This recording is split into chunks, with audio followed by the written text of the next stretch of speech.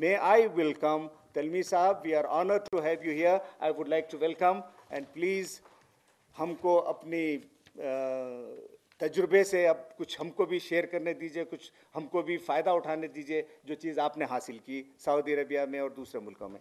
तलमीज़ Ahmad Saheb.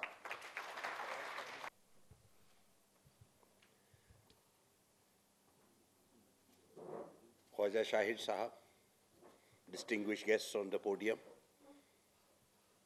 students of this great university, ladies and gentlemen, I am delighted to be amongst you. It is always a pleasure to be with young people. Very often we learn from you because you have had extraordinarily diverse experiences. These opportunities to speak to you are basically a communication of one's personal knowledge and experience. It is not the last word on any subject. These are personal interpretations based on one's own understanding. In a region like West Asia, these changes are happening almost daily, and our assessments have to change accordingly. Therefore, what I am sharing with you is my understanding as it stands now. But this is a continuing process. Philosophers of education will say that education is a continuing process. So be it.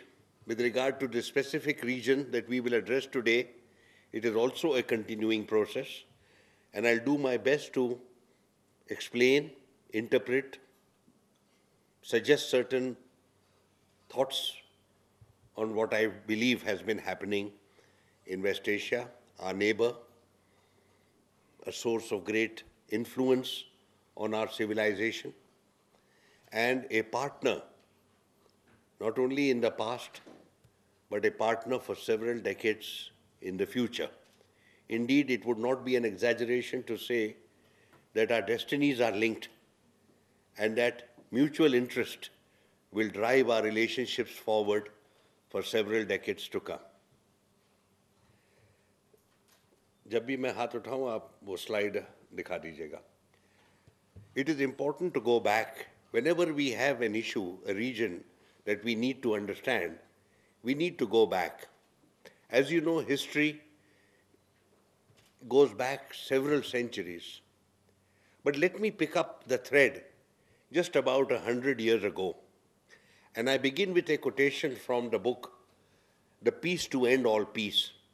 This came out in 1989, just 26 years ago, by David Fromkin. It explains what happened after the First World War at Versailles. What happened during the war and what happened after the war. Just 2 years, 2 to 3 years, up to 1922. What happened? A series of arrangements and agreements were put together by the Anglo-French alliance, the victorious powers after the First World War, to reshape West Asia in order to subserve Western interests. And he has therefore squarely blamed, writing the book in the late 1980s, so many decades later, that the principal source of the problems that beset West Asia have their roots in the arrangements that were made at Versailles. The other quotation that I have given a little below that is an author who wrote in Financial Times just a few years ago, and he says that West Asia is the graveyard of ethical politics. It is with this background that I go into the region in detail. Without much ado, let me describe to you what the scenario was in West Asia in the second half of the last century and the beginning of this one. The most important aspect to note is that every country in the Arab world, from Morocco up to Yemen, was ruled by authoritarian regimes, some of them traditional monarchies, and the others which were republican regimes. This is an extraordinary observation because ever since India became free in 1947, country after country in Asia had adopted a democratic model. So too in the case of Latin America. From the 1980s and all through the 1990s, Latin America threw off the yoke of military dictatorships and became democratic polities. After the Rainbow Nation emerged in South Africa, you found that in Africa too, the winds of change had started blowing, culminating most recently in democratic elections in Nigeria. But this extraordinary swath of territory, right from Morocco up to Yemen, saw no such change whatsoever. There is a reason for this. And the reasons lie in Versailles. The West recognized this region as extraordinarily important to its strategic interests, obviously due to oil. And oil is a strategic asset. The machinery of war, the machinery of industry, of transport, depends entirely on these resources. Therefore, Western policy, right from the First World War, had been that this region, so rich in oil, should continue to be dominated by Western interests. The second part of this interest was that no other hostile element should have a say in this region.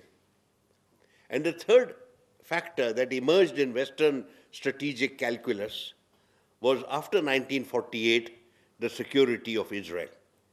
Therefore, the security of oil resources and the security of Israel became the two principal pillars of Western strategic interest in the region. It meant, therefore, that the regimes of this region had to be entirely beholden to Western interest. And this arrangement persisted. There used to be a give and take relationship, a relationship in terms of which Western powers would guarantee the security of the regimes, and in turn these regimes would support Western strategic interests across the region. Most recently, recall what happened in Afghanistan. For the United States, it was one more proxy war against the Soviet Union as part of the Cold War. A global jihad was put together by its allies, Saudi Arabia and Pakistan, to support this Western interest. The consequences of that jihad are still with us. But this is the way. Even later, when Saddam Hussein occupied Kuwait in 1990, a coalition was put together to support the Western intervention, military intervention. In 2003, when the United States planned to attack Iraq, the Gulf countries were opposed to it because they saw in this initiative an empowerment of Iran, which would now wield influence in Iraq. But once the United States decided that they were going to take military action, the Gulf countries fell in line and provided full logistical support to the American intervention. So this strategic partnership has not only been cast in stone, it has actually been tested on the battleground decade after decade over the last few years. It therefore suited the Western alliance to have authoritarian regimes and to maintain the political status quo. And this is what explains why no winds of change occurred here. After the Cold War was over, there were certain Western scholars who emerged from the debris of the Cold War to suggest that there was something inherently flawed in Islam and the Arab people which made them unfit for a democratic order, or that a democratic order required a certain coming together of values and principles and heritage which was entirely absent in the Arab world. This is a complete travesty. Over the last century and a half, the aspirations for popular participation have been very robust all across the Arab world. It is Western intervention working closely with local regimes that has ensured that the authoritarian system persists. But there were other aspects of disorder besides authoritarianism, and that was continuous military failure. The failure of the Arab armies in 1948 and 1967 was seen as a defeat for the entire Arab community. Coupled with this, you found sustained economic failure. That it is a thought which we could consider, that would people accept an authoritarian system if it gave them economic success? This is something we will never know about. People point at China as a possible example. But in the Arab world, there was no indication of economic success either. Because an authoritarian system is inherently corrupt. Because the resources of the state have to be utilized to support they have to support the cliques, the groups that are around the regime and sustain the regime. Therefore, you have a system which is called crony capitalism, in terms of which the ruler the ruler at the center is surrounded by people who benefit from the economic resources generated in the country. It means large sections of the community are left out of the advantages of economic progress, on the one hand, and there is rampant poverty and large-scale unemployment. This was the scenario that prevailed in the Arab world. Was the Arab world totally non-responsive to this? No, it was not. Emerging from the success of jihad in Afghanistan, a huge force was mobilized against authoritarian and military and Western interests. This was Al-Qaeda. Al-Qaeda is not the product of jihadi writings and thinking of Sayyid Qutb or Maulana Maududi. It is directly a descendant of the Afghan jihad. This is something that is nowadays slurred over by Western writing. But do recall and do accept this fact that Afghan jihad was the first global jihad put together in the 20th century after the First World War. But the call of the Sultan of Turkey for jihad had no resonance in the Muslim world, but this one did. 100,000 Muslims from every Muslim community in the world except for two, India and Oman. Only two Muslim communities did not participate in the jihad. Otherwise, 100,000 Muslims landed at the Pak-Afghan border between 82 and 92. 50% of them may have been Pakistanis. There was a large group of Arab Afghans. But there was something even more significant that happened in Afghanistan. The jihad was successful. From the perspective of those who fought in the trenches of Afghanistan, they won. This was the first significant Muslim victory against a Western power in more than maybe 300 years. It signaled to the jihadis that the good Lord was once again with the Muslim people and that he would support them now that they were back on the right track. Afghanistan did more than that. It gave you not only victory and the destruction of the enemy in due course, the breakup of the Soviet Empire, it created a cadre of trained personnel indoctrinated in jihad and trained in war. They were able to fan out across the world and to bring the message of jihad. But as the decade proceeded, through the 1990s, sporadic acts of violence took place. There was a coming together of Al-Qaeda and Taliban in Afghanistan after 1996, and jihad's actions culminated in the assault upon the United States in 9/11. And then it did not seem to have much resonance after that. 9/11 was the high point of jihad. After that, you found a large number of largely meaningless assaults, numerous people being killed, women and children, many of them Muslims, with no strategic advantage accruing to the cause of Muslims. On the other hand, there were extraordinary disadvantages as well. More than a third of Muslim people live in non-Muslim countries. And in these countries, slowly but surely, there was the influence of what is now called Islamophobia. Muslims became stigmatized, connected with terror and violence. And they therefore had a difficult time in their adopted countries. By the time you come towards the end of the decade, the first decade of this century, there was a sense, and I sensed that when I was in Abu Dhabi, that there was a certain exhaustion with regard to jihad, and that the broad popular support that jihad might have had among Muslim people at the beginning of the decade was petering out. And at that stage, there was a sense of emptiness, a sense that we are all waiting for something to happen. It was unclear what that would be. Ji, aage.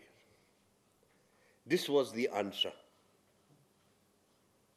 In December, it began in Tunisia in December 2010 and culminated a month later with the departure of the president who had ruled Tunisia for several decades. And abruptly, for the first time, I who was in Riyadh at that time, realized that something extremely momentous had happened. No scholar, no politician, and no diplomat anticipated the Arab Spring.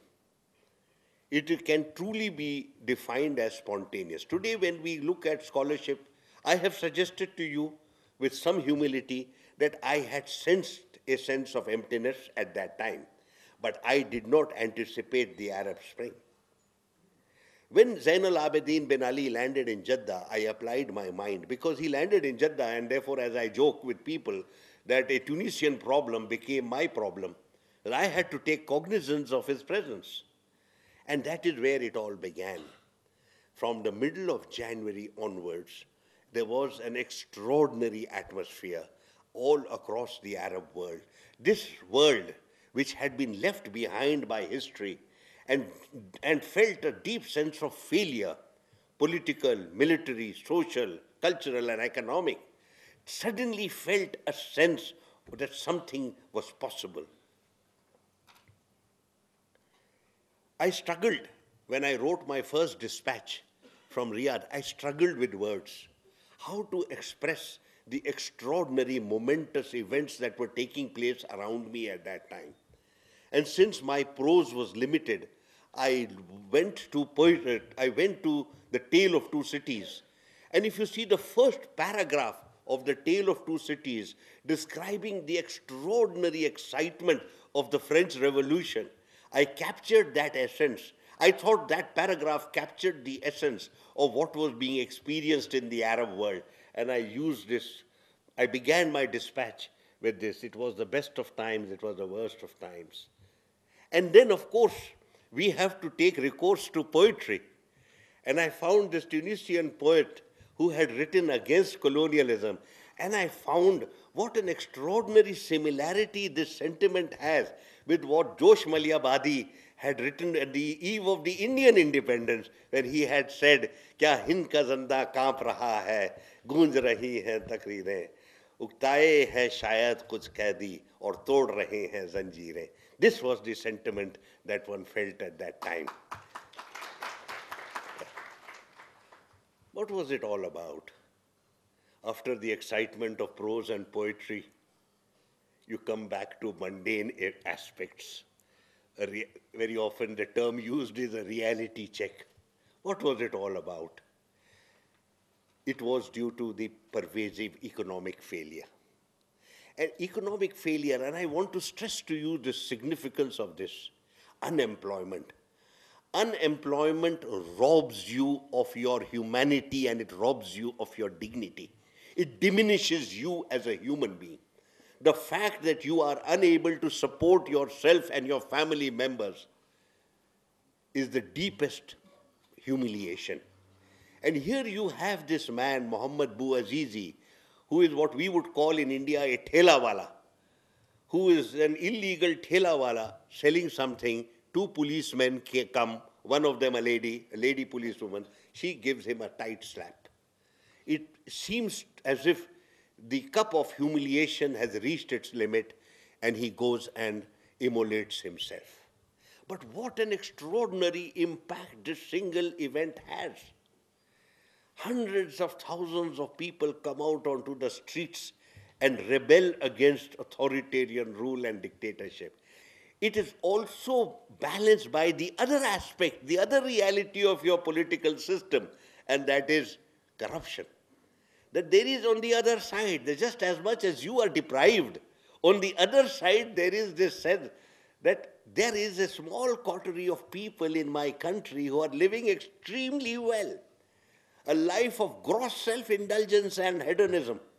And this is what was seen. And the moment you rebel against corruption and you demand a change in the economic order, you also simultaneously demand your participation in that country. You demand transparency and accountability.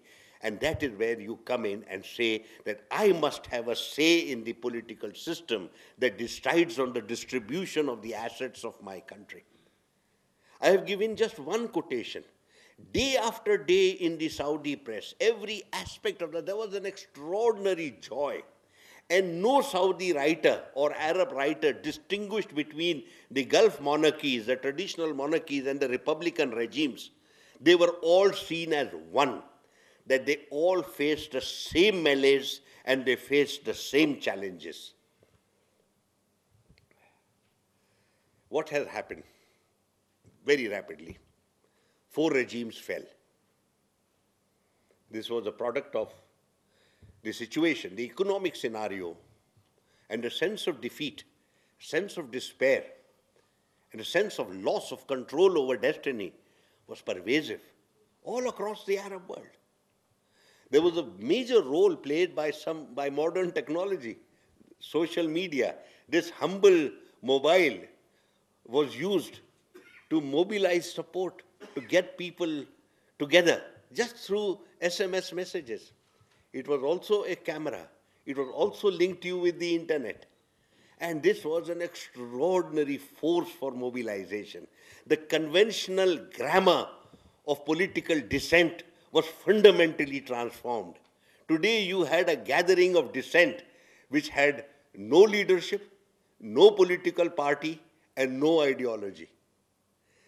This was perhaps the first time in history, certainly in the Arab world, that such an overwhelming upsurge of opposition at the popular level was taking place. And it just showed that these regimes, which had looked so strong and had been so hard and had used the instruments of violence and terror to sustain themselves year after year, decade after decade, were actually quite fragile. That once the instrument of state power could not be used on the chests of millions of people who opposed you, you were seen as completely without any strength, without any value, without any backbone. This shows the fragility of an authoritarian system. Where are we today? In Tunisia, initially you had elections, and Nahda was successful. It formed the government. There were very serious problems because they were inherited. There is no shortcut. You cannot solve social and economic problems overnight, even though you may be full of idealism. It takes a very long time. And Nahda did one of the wisest things in the world. They stepped down. There was a government of technocrats. And then they formed a constitution, which is the first democratic constitution in a free environment in the Arab world, in the history of the Arab world. And there it is, Tunisia. In the case of Egypt, the narrative is slightly different. Yes, the Muslim League won 3 elections, one after the other. They became, their nominee became the president of the country, and he was overthrown by the military in 1 year. Today we are able to see why this happened. There were 2 reasons, separate but finally had the same effect. The Muslim Brotherhood was not prepared for governance. Nothing in their previous 80-year history had given them any experience of governance. They'd always functioned underground. They had been incarcerated, they had been tortured, they had been executed, they had been exiled. They worked at grassroots level and that gave them a popular degree of support. But they were highly doctrinaire, and by the time you came to the responsibility of governance, they were found seriously inadequate. But their shortcomings were not threatening. A democratic order could still have been sustained in Egypt if they had been given the opportunity to correct their mistakes. But that now brings you to the other aspect, what is now called or referred to as the deep state. The deep state is these instruments of authoritarian power go deep into the bowels of the state and include the security forces, the security forces, the bureaucracy, the judiciary, and the media. They don't give up just because the top head has been knocked off. They have everything to lose in a new order. And it is they, therefore, ensure that they will not be, they were the bastion of support for regime change in Egypt. There was also an external element, and certain countries of the GCC supported the overthrow of the democratically elected government. Since then, Egypt is under military dictatorship, and we do not see any possibility. It is very harsh on the Brotherhood, which it sees as its enemy, the same enemy that is seen by the GCC countries, and as a result today, we do not sense any aspect of the Arab Spring, which was so powerful in its resonance in Cairo and in other parts. And just yesterday, you must have seen that President Morsi has been given 20 years imprisonment. In the case, come back please, I didn't finish with that slide. Libya had a different narrative. In the case of Libya, you had direct Western intervention to effect regime change. When the uprising occurred at Benghazi, it was put down very quickly, and President Gaddafi tried to ameliorate, tried to reach out to his people and tried to suggest that he would reform many things. But before he could do that, the Western alliance saw a certain opportunity to effect regime change. That while they had engaged with Gaddafi for 7 years, they had always found him a very uncomfortable partner, a person who was prone to change his mind, and therefore they could not guarantee that he would remain subservient to Western interests, as is a requirement of the Western alliance. Therefore, they engaged in military assault. On one particular day, for 4 to 5 hours, Tripoli was bombarded. Between 30 to 50,000 Libyans were killed. The regime was destroyed, and finally the leader was executed. The West had learned 3 lessons from Afghanistan and Iraq. And those 3 lessons were the following. Number 1, don't put your own boots on the ground. Ensure that your war is fought by militia and that you are not seen as an occupation force. Number 2, co-opt the Arab governments. However modest and however cosmetic their role, please ensure that they are with you as partners. Hence, the Arab League and the GCC issued resolutions supporting the Western assault and even gave some token military support in the shape of 2 to 4 aircraft. And third, control the Arab media. Bring them on your side. Al Jazeera had actually ensured the degree of Western destruction in Baghdad and parts of Iraq, in Gaza, before that in Lebanon. Today, it was necessary that Al Jazeera was co-opted, and that was done. And today you find Libya as a country is destroyed. It has 2 separate governments. It has 1,500 militia. It is awash with weaponry. And it has now, for the first time in the last few weeks, seen the physical presence of the Islamic State. Yemen. Yemen is a very peculiar system because it is inherently chaotic. It has never had a strong central government. People have enjoyed large degree of local autonomies. But because the united Yemeni population is more than that of Saudi Arabia, the kingdom has always looked at Yemen with deep concern as a security challenge. And therefore, Saudi Arabia has intervened consistently in manipulating the politics of Yemen. Ali Abdullah Saleh and the Saudi system had a certain synergy in terms of which Salafi elements became dominant in Yemen, and therefore you find that, and the local community, which is known as Zaidi, who used to be in the majority in North Yemen and were about 40 and are about 40% in the United Yemen, were marginalized in the political order and felt deprived. They mobilized themselves in a movement called the Houthi movement, named after their founder. And as the government became fragile, the government was changed. Ali Abdullah Saleh was forced to step down by the GCC, and his vice president took over. But this was an extraordinary change, and I have called it regime change without change of regime, because Ali Abdullah Saleh was allowed to stay on in the country. He was given amnesty. So he had every opportunity to continue to manipulate the political system and undermine his successor. And this is what happened. As the government of Rabbo was weakened day after day, had very little credibility, the Houthis, who had been a militia from 2004, finally started capturing the northern provinces, entered Sana'a in September, October last year, and finally, under pressure from them, Rabbo fled to Aden, and from Aden he has gone to Riyadh. You have a very strange situation now that there is a pervasive Houthi militia in different parts of Yemen combating three forces. Number one, forces which are still loyal to Rabbo. The Al-Qaeda, which is strong in the southern part of the country and is seeking to expand northwards. And you have a small secessionist movement in South Yemen, which is seeking to restore the old South Yemen as an independent entity. It is in this scenario that the Saudis have decided to take military action against the Houthis, and therefore they are bombing them from the air, just as the Americans used to do other Arabs in Iraq, other Muslims in Afghanistan, Iraq, and Libya. Today the Saudis are playing this role in Yemen. What happened in Bahrain was that Bahrain has a long history of demanding reform. It goes back 100 years.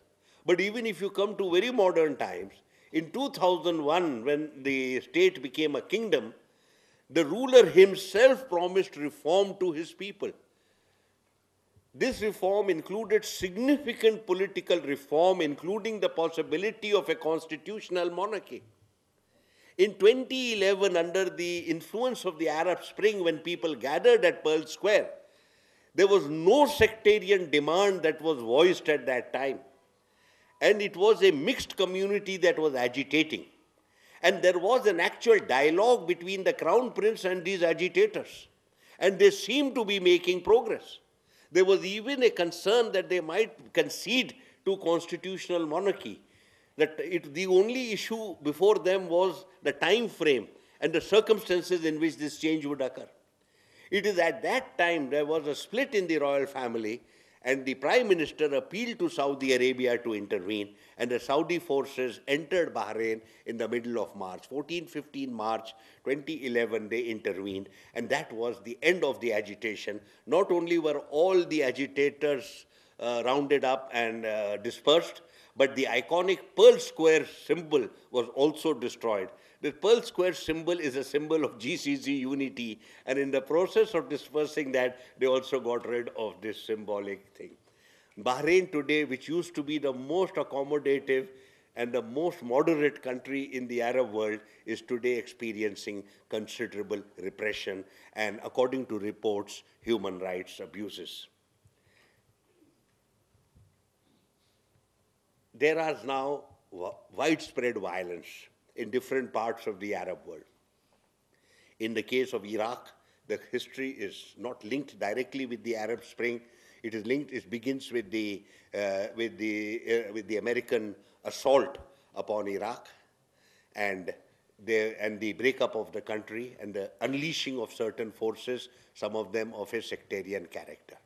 In the case of Syria, again, regime change became extremely important for the Saudis because, and this is important to understand from the perspective of Riyadh, that every development in West Asia since the US assault upon Iraq has been seen as placing the Saudi Arabia at a strategic disadvantage and privileging the Iranians. The Saudis saw, for example, Iranian influence expand in Iraq. They already had influence in Syria. They were already influential with Hamas. And the Saudis therefore decided, once Bahrain had this agitation, and Hosni Mubarak had fallen. Hosni Mubarak was the strategic partner for Saudi Arabia and balanced Saudi Arabia vis-a-vis Iranian power. Once Hosni Mubarak had fallen and a brotherhood government had replaced him, and there was a demand for reform in Bahrain, which, whatever the shape it took, it would certainly have empowered the 70% Shia community. The Saudis decided that enough was enough. Any empowerment of Shia in Bahrain would have had two implications. Number one, that the demand for reform would reverberate across the GCC. It would not remain confined to this little kingdom. Secondly, any empowerment of Shia would have its own impact upon the Shia communities across the GCC, but most importantly, the 2 million strong community in the eastern province at the Bahraini border. It is for this reason that the Saudis intervened militarily, but more than that, they took the next step. They decided to abandon the policies of behind-the-scenes diplomacy and moderation in favor of a policy that was proactive, aggressive, and militant, military policy. They decided to make regime change in Syria as the most important aspect of this changed policy. If Bashar Assad was overthrown, the connection between Iran and Syria would be snapped, and Iran would remain confined to the Gulf rather than have an outreach all the way to the Mediterranean. It would also be unable to sustain the Hezbollah. Therefore, Lebanon once again, along with Syria, would join the mainstream Arab community. And the Saudis felt this would restore the balance of strategic disadvantage that they have been experiencing for so long. Things have not gone as they planned, because in Syria, it has not been easy to overthrow the regime. Firstly, the Saudis thought that they would use the Free Syrian Army, that with the help of checkbook, they would be able to bribe various elements of the Syrian army, most of whom are Sunni, and would be able to break the Syrian army in this way. It has not happened. The Free Syrian Army, so-called, is an ineffective force in Syria. In the meantime, Qatar and Turkey supported Salafi militia and seemed to be doing extraordinarily well. In this imbroglio, you found the penetration into Syria of this element that had been sustaining itself in Iraq, the Islamic State for Iraq and the Levant or Syria, Greater Syria, suddenly entered in the shape of Jabhat Nusra and later on as the ISIS itself. It is in this context that Saudi Arabia abandoned the Free Syrian Army, took over control of the Salafi militia, and is now competing with the Jabhat Nusra and the ISIS against Bashar Assad. It is proving to be extremely difficult to unseat him, but it has meant the killing of 220,000 Syrian people. It has meant the destruction of almost all the major cities of Syria, and the country that we knew just a few years ago no longer exists. But the regime has not been toppled. Now, everything in the region now has changed. The scenario that you had before and the scenario that has emerged in the last 4 years has been almost entirely overturned. The GCC, which used to be such a robust and united entity, is showing strains within itself. The proactive and aggressive Saudi policies have alienated a number of members. Oman is not accommodative of the aggressive policy relating to the relating to the Iranians and to the Muslim Brotherhood. Oman is out. Kuwait is uneasy about this aggressiveness with regard to the Brotherhood and Iran and would like to play an accommodative role. In the case of Abu Dhabi, they are hostile to the Brotherhood but want to keep a certain connectivity with Iran. It is really speaking, Qatar, which is totally against the activity against the Brotherhood and is pursuing an Islamist line. You do not have the GCC in the same shape that it was before. Secondly, these relationships, the backbone of the strategic scenario in the region was the GCC relationship with the United States. That came under strain. Number one, the Saudis blamed the US for not preventing Hosni Mubarak's fall. Number one, I don't think they could have done much at that time, but the Saudis feel aggrieved that their friend was not protected. And number two, that these Americans did not carry out bombardment against Bashar Assad, even when there was evidence of chemical attack. It is in this context that there was a strain in the relationship. To complicate the situation further, the Americans have started engaging with the Iranians. Iranians were the sworn enemy of the Americans and the strategic rivals of Saudi Arabia. And here they find these two people are now engaged with each other, and they seem to have a very comfortable relationship, to the extent that they have made remarkable progress on the one issue that divided the West from Iran, and that is the nuclear matter. They seem to be doing quite well. This has alarmed Saudi Arabia and made it feel extremely uncomfortable that what is the kind of arrangement the Americans will make with the Iranians? Will there be a quote-unquote grand bargain in terms of which the Iranians will start playing a significant role in the region, just as they had done when the Shah of Iran was ruling that country? These are some of the issues that have come up. Unfortunately, with deep regret, one must note that the Saudi competitiveness with Iran has been imbued with a sectarian odor, a sectarian color. This is one of the most obnoxious aspects of the present scenario. The Saudi government will say that no official of theirs has ever spoken in sectarian terms. Maybe so. But what about their media? What about their scholars? The venom with which they write about Iran in sectarian terms and call it hegemonic because of the Safavid empire, which hardly anyone seems to recall. And I have challenged these Saudi scholars and GCC scholars by asking them, which is the war that the Iranians ever initiated in the region in the last 100 years? The war against them was initiated by the Iraqis. They experienced chemical weapons at the hands of the Iraqis. In the case of Syria, it is the various Salafi militia that have been aggressive against Bashar Assad, not the Hezbollah, not the Iranians. So there is this sectarianism is an aspect of the imbroglio in West Asia, which is of the deepest possible concern to all of us.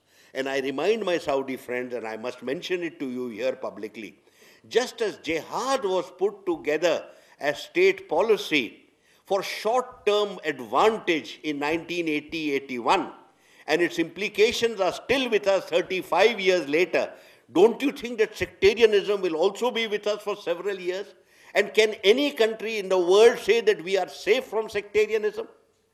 Does not Saudi Arabia have 2 million people who are Shia? Therefore, this is something I believe is extraordinarily dangerous, and the implications of this will be with us for many decades to come. Other developments in the region pertain to the larger role that Turkey is playing, a role that Russia has started playing in a certain way. There is the resurgence of jihad. I had suggested to you that towards the end of the last decade, jihad was on the back burner.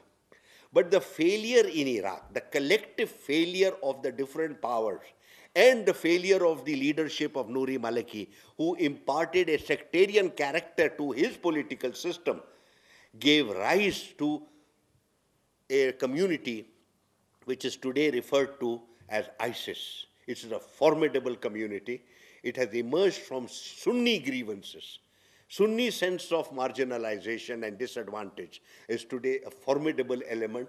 It controls territory, it has revenues, it has a military force, it has huge resources available to it, and commands the richest agricultural land in the Arab world, and also has a few wells available to it. It has a very highly motivated militia. It has a leadership that calls itself the Caliphate. The first Caliphate in the Muslim world after the demise of the Ottoman Sultan. It has captured the imagination of large numbers of young people.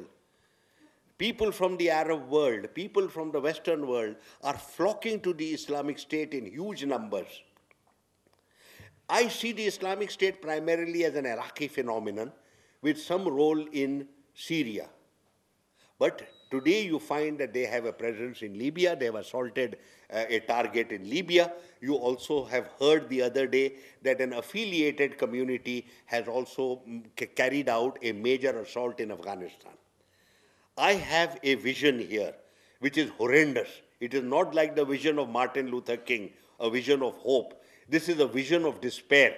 I see within the next 5 years or so a coming together of jihadi elements from Pakistan right across to Morocco, where Tehreek-e-Taliban Pakistan, Lashkar-e-Taiba, Afghan Taliban, and the Islamic State, and various other entities, the Shabab and Boko Haram and various others, will coalesce. I do not suggest to you that they will be an integrated community.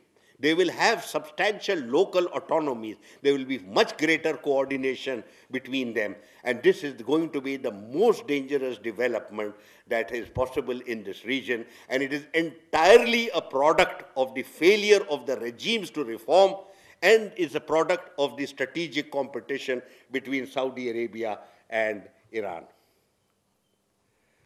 Agla dikhaiye. Where do we go from here? I have suggested to you about the ISIS. I believe that the backbone of this, the immediate way in which you can address the deteriorating situation is for the engagement between Iran and Saudi Arabia. You don't see evidence of this just now. Occasionally you thought that they would come together, some words used to be exchanged, but it has not happened. And most concern, a matter of the deepest possible concern, is this reference that you find in literature nowadays, the development of a Sunni front. It includes Egypt, Saudi Arabia, Qatar, and Turkey as a military force that is supposed to oppose the Iranian influence in this region. It has gained resonance after the successes of the Houthis, which again the Saudis in their paranoia see as an extension of Iranian influence. So they see themselves as strangled by the Shia crescent. So right across the region, when you sit in Riyadh, you feel this stranglehold of the Shia crescent upon you, stretching from Yemen, going to Iran, Iraq, Syria, Lebanon. You are strangled. And if you feel strangled, this is what you do. This is a completely foolish approach. I have suggested, I asked at a conference a few weeks ago, a very, very prominent Saudi about this Sunni front. His answer was completely different from what we have been reading in literature. He said Saudi Arabia is sensitive to geography. We are linked to Iran by geography. We cannot wish that away. We are linked to Iran by religion, because we share the same belief in Allah and the Prophet Muhammad and in the Quran Sharif, and that is something that is a bond between us. We have historical ties, and Saudi Arabia does not support the Sunni front, but there may be other countries who do. He said that softly and left it at that. India is deeply concerned about what is happening. 80% of our oil comes from the Gulf, 50% from the GCC countries, and the balance from Iran and Iraq. Over the next 30 years, this dependence on the Gulf will increase significantly, so that by the time you reach 2035, 2040, we will be 90% dependent on Gulf oil, and Gulf will be selling 90% of its oil to Asia. So you have a very powerful, mutually dependent a mutually beneficial, symbiotic relationship that is emerging between the Gulf and Asia, led by India at the margins. The GCC is our #1 trade partner. It is also the home. It is our major investment partner. In Hyderabad alone, you are familiar with many things that, that are the product of investment from the UAE. And of course, we have 8 million Indians who live in the 6 countries of the GCC.